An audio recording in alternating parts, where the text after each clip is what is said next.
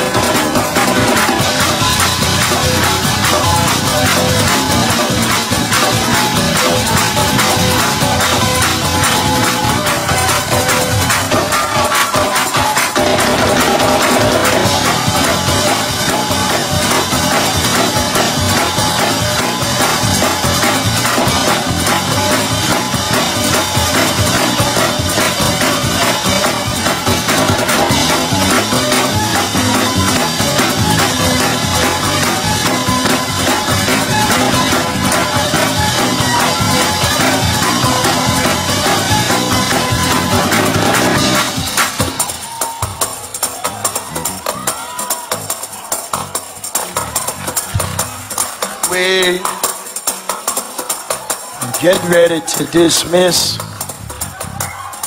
and baptize. Ooh. Tell somebody there will not be a benediction. Tell them there will not be a conclusion, only a commencement. Hallelujah. Glory be to God. Yes, somebody. Woo. Thank you.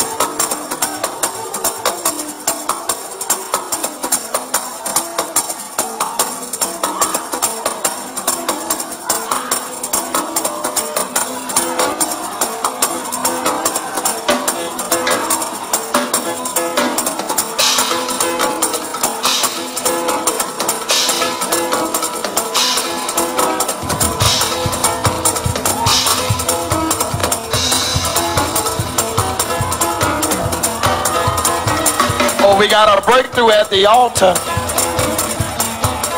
I said we got a breakthrough at the altar. Hallelujah. Whoa. Shut up.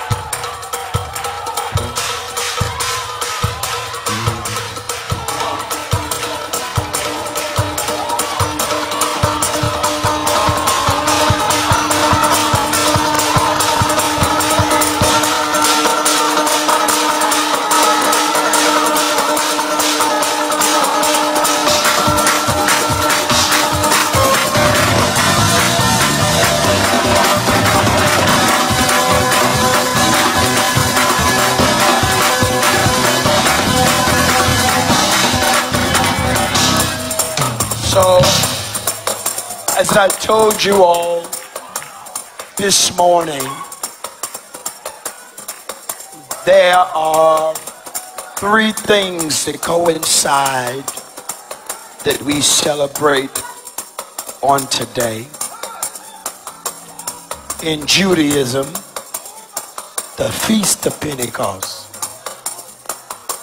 And the Holy Catholic, and not Roman Catholic, but Universal Church, the birth of the church. And the third thing we celebrate is our Pentecostal heritage. Because we now live in a time where in the birthing of the Pentecostal movement, of the classical Pentecostal movement in the early 1900s, Pentecostalism was the denomination of the unlearned and those who were poor.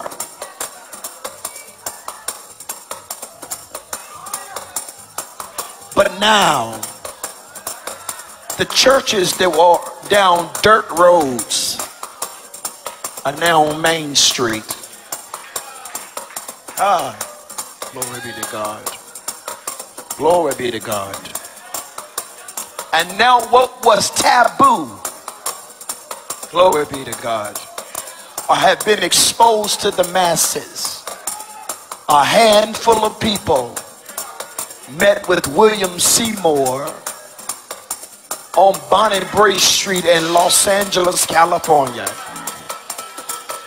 and experienced glossolio, the phenomenon speaking in tongues, until the house got crowded and the neighbors called the fire truck because they said the house was on fire.